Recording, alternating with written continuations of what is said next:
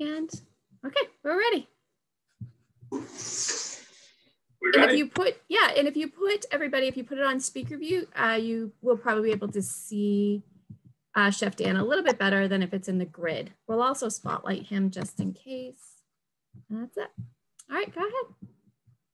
Hey guys, my name is Dan Ellingwood. I'm the executive chef here at Nantasket Flatts, as well as the Jetty down in Marshfield, our sister restaurant. Wanted to invite you in, kind of see what we do a little bit. Wanted to show you a couple of our seasonal appetizers that become pretty well known for. The first one we're going to do is a char-grilled New Orleans style oyster on the half shell. And the second one's going to be our lobster nacho. First one for our char-grilled oyster.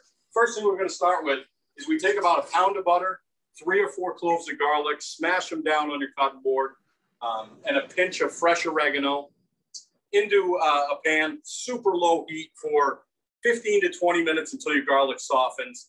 Then you'll be ready to go. Now, what we're using for an oyster today are these beautiful, absolutely stunning Duxbury Bay XL 3rd generation oyster. The reason we want to use an older 3rd generation oyster is that the shell is much, much thicker. If you're trying to char grill an oyster at 600 or 700 degrees, 550 at the minimum, your shells are going to explode if you're using some of the smaller ones. So we choose to use a much bigger one. They're going to go right onto the grill, nice hot spot on the grill.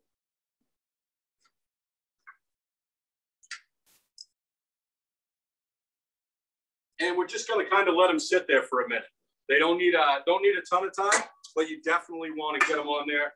You'll start hearing the shells cracking a little bit. The edges of your oysters will start to turn in a little bit once they start to get cooked up to the level we want them. The great part about this is you can do these for 30 seconds or 20 minutes. Some people like the cheese a little more melted. They like it a little crispy, a little crunchy. Anywhere from 5 minutes to 15 minutes can really work on those. So once those are down, the next thing we do, we're going to take a great piece of our nice country white bread from Lamarca Bakers, and we're going to put that on our press. Just kind of get some bread going. We use the garlic butter, and it stays in the shell really well. So that bread's a nice little treat at the end to be able to soak up all the extra stuff that you got on your grill. So first time through, we're going to do this a couple of times. First time through, just kind of hit the shell lightly with your oyster butter. It's going to flare up a little bit, which you want. That'll start getting the snapping and crackling. I don't know if you can hear it, but if you guys could smell this through the computer, it's amazing. You get that really nice garlicky smell. The fresh oregano also puts off a scent that's really distinct and really nice. So we got those started. They're going nice. We're going to check our bread, make sure it's good. Yep, toasting right up for us. Rotate these around a little bit. Give them all a shot on the real hot spots of the grill. Now's when the fun happens. Now this is all about the flame. We're going to take some of our garlic butter and we're just going to be really liberal. We want lots of flames for this. Really liberal.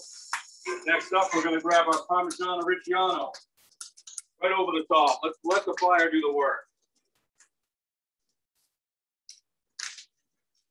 Nice heavy coating of the Parmigiano Reggiano. Let them snap and crackle. You can hear the shells going. That's my favorite part of this. You see the butter boiling. It's starting to get a little browning on the shell. Oh, there goes a shell right there. Just flew by me. So to plate these up, we take a long bakery tray. We line it with our mixed greens. Like I said, a couple of minutes, right on to our tray. Still got one on fire there. 2.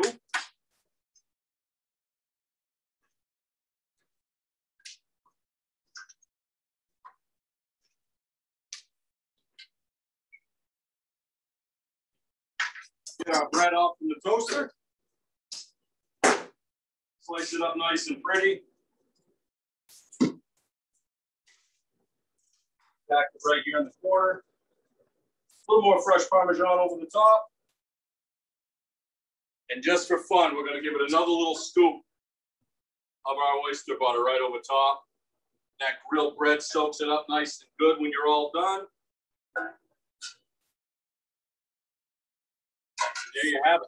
That's our New Orleans style char grilled oysters. They're delicious. You're going to love them.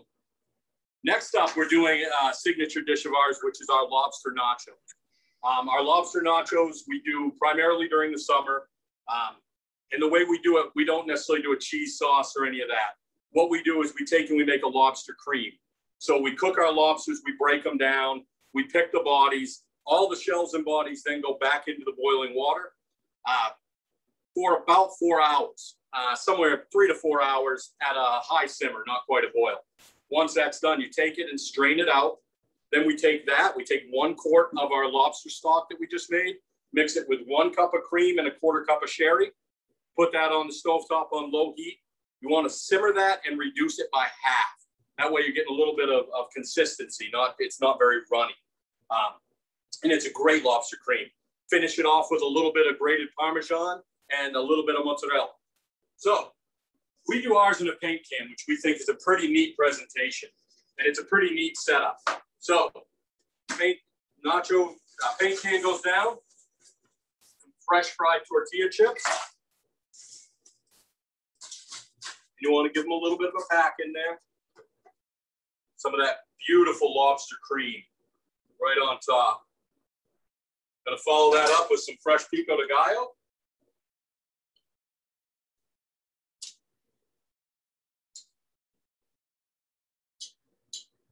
And then some fresh butter poached lobster.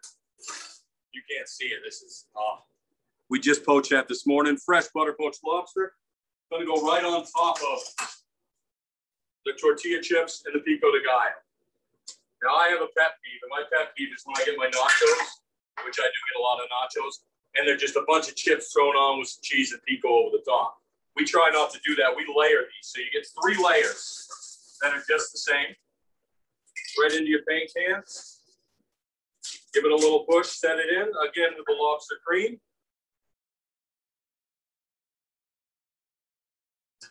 Again with the pico de gallo.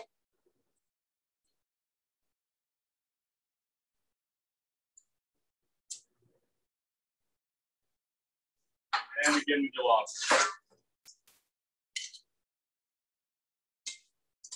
Lots of lobster in these. Per order here at the Flats, what we do is we don't weigh it out. We take a lobster and we break it down and we put it in a bag. So with every single order of lobster nachos here, you get 2 tails, 2 claws, 2 knuckles, and 2 body pickings. Really nice setup on a nacho. Finally, on for our last layer. 2 more chips on the top. Stack them in a little bit. Lobster cream coming right in.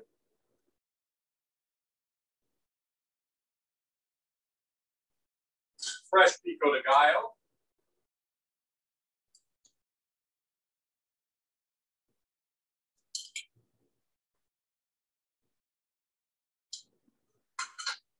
Last layer also gets a little bit of our fresh homemade guacamole.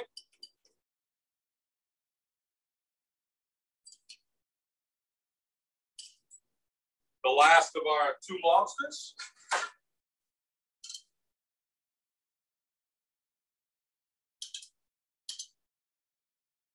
Right over the top. And then what we call jalapeno fries. These are nice thin strips of fresh jalapeno, freshly seeded, ready to go. Taking the seeds out takes quite a bit of the heat away, which we found most of our folks seem to like. Last thing on these, kind of crazy, but you're going to take them and give them a whack. Just like so. When they come to the table, drop them off like so. The server picks them up. And you have this beautiful tower of nachos ready for you to eat. Beautiful. Who wouldn't want to have that? So that's going to kind of take care of our kitchen portion of it. I'm going to take you for a little walk through the restaurant.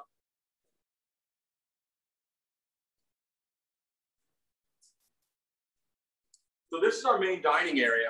We are located at 145 Nantasket Avenue in Hull.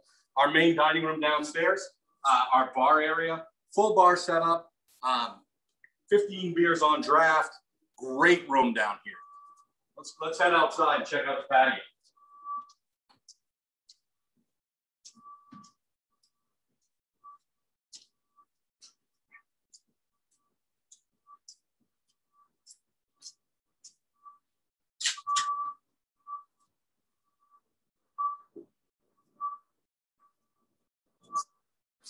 Sorry about the brightness, folks. We'll see if we can keep it in the shade a little bit, but I doubt we're going to be able to.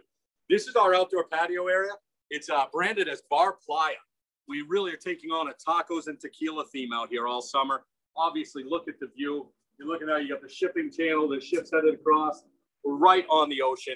Beautiful view, beautiful day. And this is the place this summer for tacos and tequila all summer long. And we call it Bar Playa at Nantasket Flatts. Beautiful, beautiful place.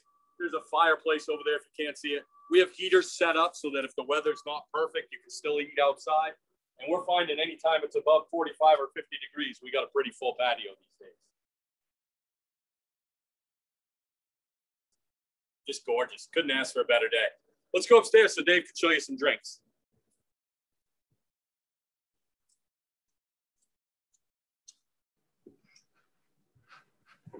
If anybody has questions, feel free to raise your hand or put it in the chat. Once we're settled, we'll start asking the question too. I know there was one about healthy bread options, which is interesting, Angela, because there was 1.5 pounds of butter used. So we'll see what he has to say.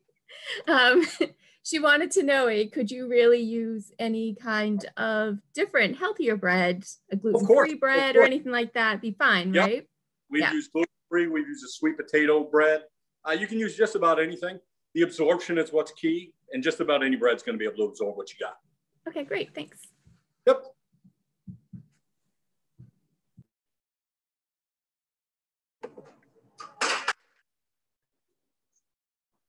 So this is our upstairs room. Great room for functions. We have a lot of big parties, big groups up here during the summer. Now that we're finally coming out of COVID, hopefully we'll be able to have some live entertainment upstairs. Beautiful view of the ocean from upstairs, separate bar, pool table, bowling game, a little bit of everything up here. Probably, in my estimation, the best room on the South Shore. Chef Dan, can I ask a question? Yeah. Can you tell us a little bit about your background and kind of where did you come across the charbroiled oysters? Like, how did that come into your repertoire? They actually came from our owner. He went to New Orleans a few years ago, came and said, you got to try this. So we kept playing around with it until we got it to where we liked it. My background, I went to New England Culinary Institute in Burlington, Vermont. From there, I was in Paris for 3.5, almost 4 years. And then I kind of made my way up the East Coast. I was in Myrtle Beach for a while. I was in Tampa for about 6 years. And then I was in Maine and then Boston. Thank you for sharing. Yeah.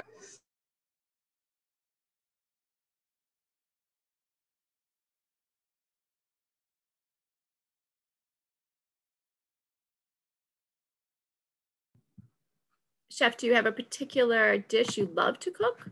Is there something that really is your favorite thing to do?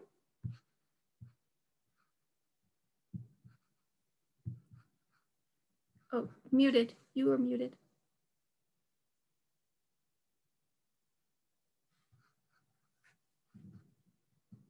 Muted.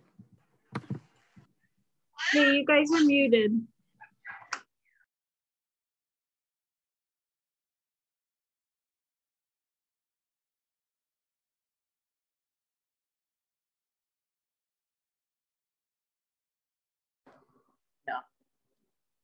How about now? Yeah, sorry, you were muted the whole time. So I don't know if you answered the question or not, but. Yeah, I heard the question. My personal favorite dish is corned beef. Given my Irish heritage, I enjoy the whole process of it, getting in a beef brisket, pickling it, brining it, smoking it, and then ultimately roasting it. So yeah, if I had a favorite dish, it would be corned beef. And we do an Irish egg roll here that's really good. We use our house corned beef, aged cheddar cheese. We roll that up in a flour tortilla and serve it with an IPA honey mustard for dipping, which is probably my favorite dish. So we're going to pass it over to Dave here real quick. We'll do some more questions if we have them at the end. Dave Pryor's our bar manager here. All you, Dave. Good morning, folks. How are we doing today? Today we have it's called a Rum Swizzle.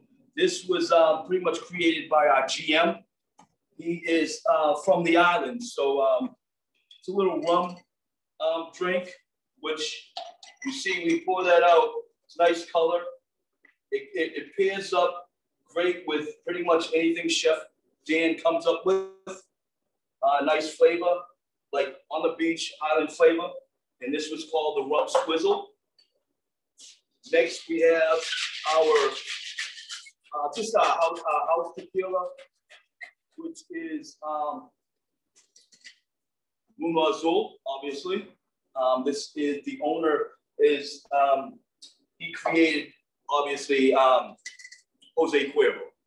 So this a house-made margarita. This house margarita obviously will pair up with oysters, with the nachos, with pretty much anything that we have. It's a nice, refreshing tequila drink, especially when you're on the beach. And this right here, this lovely thing right here, this is, if y'all can see that, this we can make pretty much, we can make a sangria, white sangria, red sangria, any particular drink. And this is called the fish bowl. It's a two-person drink. Obviously, one person cannot drink that by themselves. So this is a two-person drink.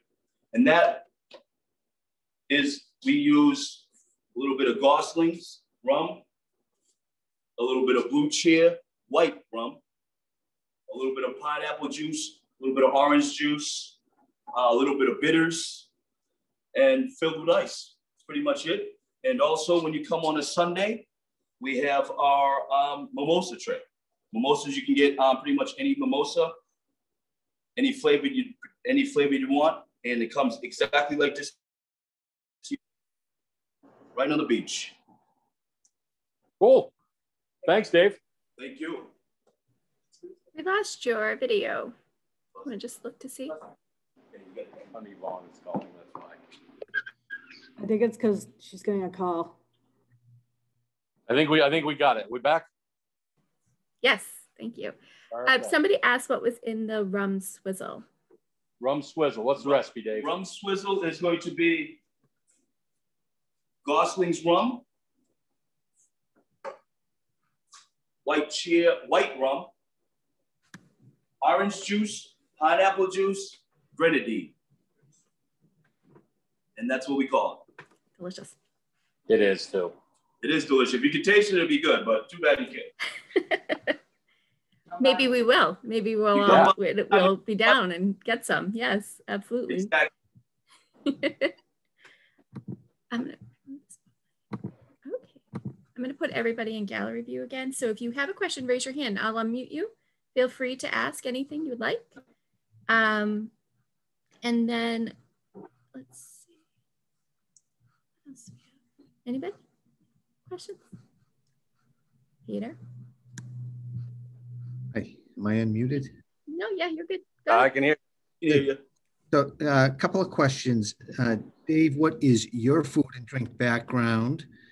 And Dan, you seem unusually comfortable and natural in front of a camera doing this. Have you done instructions for classes before, or do you just do a lot of live tape video stuff like this?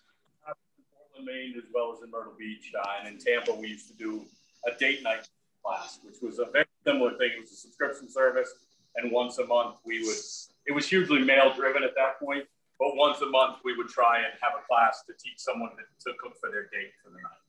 So I've done this a fair amount, yes. Myself, I've been in this industry for quite some time. West Coast, East Coast. I've managed a few places in Arizona, here, and just came to a great team here. So we're gonna flow with this. So did you come here because of the food and the job opportunity in the food, or were you already here? And what made you relocate out here? Yes, I actually was already involved in the food industry prior to this, but a good friend of mine who is the GM here now just told me that this place was a great place to be. So, and now that I've been here a year and a half now I understand why. So this is what we're doing. So for both of you, since you're both coming from different food areas. How does the South Shore food industry compare to other parts of the country, or in your case, Dan, other parts of the world? Are we better than Paris? Just like anywhere else, the South Shore is ultra competitive. I mean, we're as chefs, we became chefs because we weren't good at football or baseball or basketball, and we needed a competitive outlet. You know, that 10 minutes during the night where you've got more to do than you can get done drives every one of us. The one thing I'll say is I've never had trouble staffing like we have on the South Shore in the last couple of years. That's probably the biggest difference in the food scene. You know, food's so diverse now. You can find what you want just about anywhere you go. You know, 20 years ago, you weren't finding sushi outside of a major city. Now it's in every strip mall you see across the country. So you can find good food anywhere you go. The staffing on the South Shore has been tough, but the competitive chefs are still the same. We're all competitive. We all want to be the best at what we do. So I think you get that anywhere across the globe. Dave, how do we compare to other areas you've been in? It's actually, I believe it's a little more diverse out here than it is anywhere else. You get the clientele is totally different. It's a little better clientele. So Better in what way? Just in all general everything. Just the friendliness, the interactions with all our guests here. It's totally different. It's so different. Really? Yes. Yankees on the South Shore are all that friendly. Is that after the fishbowl tequila? well, if you have two of them, it becomes a great atmosphere. Yeah. Not just that, you know, we're in one of the parts of the country, and there aren't a ton of them who embrace who they are. You know, we are on the South Shore, and people are proud to be from the South Shore. And they don't hold back, and you get to see their true colors in 5 minutes of meeting. There's not a lot of beat around the bush, which makes for some great interactions for a chef and a bartender. Yes. Yeah. Oh, yes. Yeah. By far. And Dan, the 3 years in Paris, were you at a school there or working in a? No, it started as an externship. You do at New England Culinary before they closed, you do a 90-day and a 6-month externship. I did my 90-day in New York City, and the chef I worked for there ended up moving to Paris. He took me over there for my externship, and then I just continued to work with him after graduation. Nice gig. Not bad. Not bad. Unfortunately, the only French I learned was to tell someone they're pretty and could I have another beer? You know, if you can cook, that probably works. I can't cook, so I've never tried it. So that's great. And Dave, we're gonna send Heather down this summer to take you up on your challenge that one person can't do that whole fishbowl. There it goes. I tell you what, you got to mark it. We'll sit side by side and see. Take you wherever it goes. Excellent. I can't wait. Just throw the Rum Swizzle right in there, and we'll see how it goes. Somebody asked. Hold on 1 second. I did want to introduce our general manager, Michael. Great, thank you. That was a question. Yes, thank you. Military veteran, served our country. Now he runs the troops here. Yes, he does. It's been a lot of fun. Wonderful. Great team here, great atmosphere. Come out to the beach this summer and see us. So what is your name? Michael Wharton. Michael. Great, thank you, Michael. Nice to Michael, meet you. what is your food industry background? A little bit of everything. I've done hotels. How long we got? Yeah, exactly. I've managed hotels, restaurants, conventions, Heinz Convention Center in Boston. You know, a little bit of everything. I like my hands and feet in a little bit of everything. So great experience. I lived in Japan, I've been all over the world. I ran restaurants for the United States government, you know, all over the place. So. Yeah, so that sounds like an Army chef. You've been all over the world with the U.S. government. Oh yeah, I was in the Navy, got out the Navy. That's how I got into the beverage scene. From restaurants, they call them clubs over there, to Club Alliance was actually the 3rd biggest military club in the world. That's how I got my feet wet into this. And from corporate restaurants to independents to hotels to convention centers. I live on the South Shore, so semi-retired, so to speak. So how do you compare the South Shore to other parts of the world that you've been in as far as food industry and well, New England, is unique in the sense that, you know, we love food here. And, you know, I've been all over Bermuda here, fresh seafoods here in New England. And the people are different. It's friendly, you know, the interaction between guests to customers to staff has been great. And it's more family here. Other parts of the country, you know, everybody's a little bit different, different attitudes, whole 9 yards. But here in New England, especially the South Shore, and I did Boston for a long time too, South Shore is more friendly. That's what I would say. Someone asked a question about how was getting through last year and moving into this year, how the pandemic and everything, how is that? Right here. No, it was a challenge, you know, it definitely was a challenge. You know, you one day at a time, keep going forward, keep fighting it, you know. Everybody wants to come out now. It's been a long year, you know. We just get through it. You know, you got to stay positive, keep going forward. That's my best advice. Absolutely. And do you take reservations or is it first come, first serve? Mixture of both, but we do take reservations. Okay. We do have some limited seating because of spacing you have to do. But if you call ahead, we'll do our best to get you in. And we haven't had an issue, really. Great.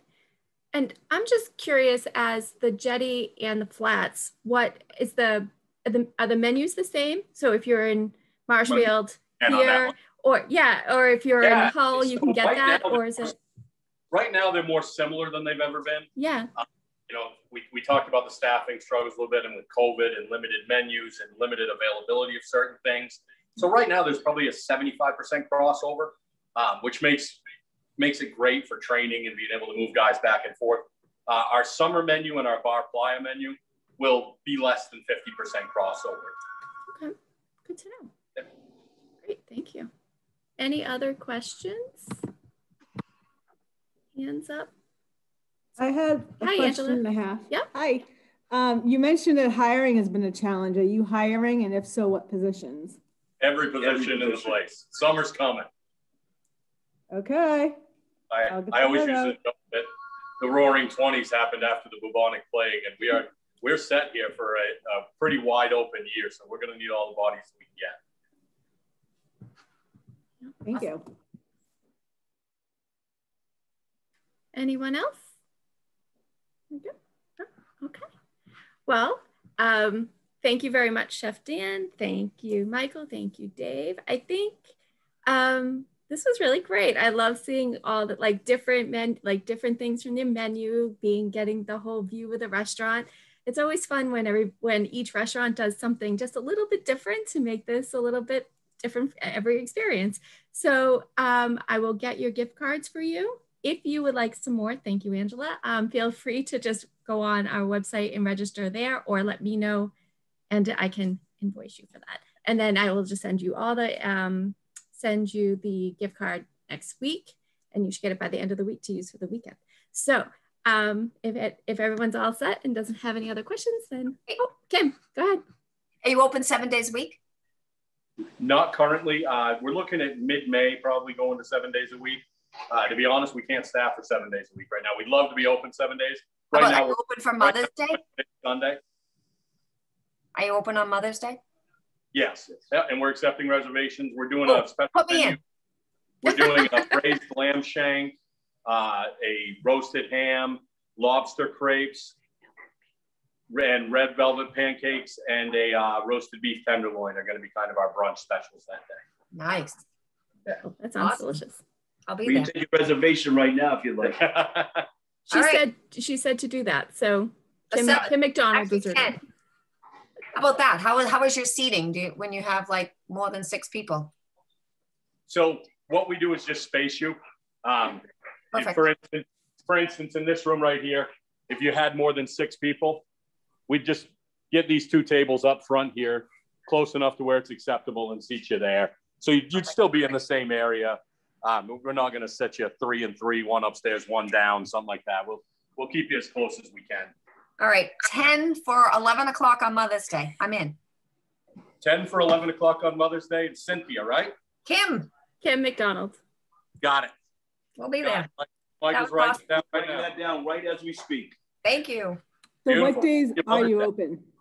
What days are you open? Wednesday to Sunday. Wednesday, Thursday, Friday, we open at 4 o'clock, Saturday, 11 a.m., Sunday, 10 a.m. We do a pretty good sized brunch. We have a great brunch menu. They buy you the do-it-yourself mimosa tray on brunch. It's always a lot of fun. Yeah, so 4 o'clock Wednesday to Friday, 11 on Saturday, 10 on Sunday. Excellent. Thank you so much. That was a lot of fun. Thank Have a you. great weekend, everyone. Yes. Bye-bye. Perfect. Have a great one, guys. Thank you. Thank you. Thank you. Thank you very much. This was a ton of fun.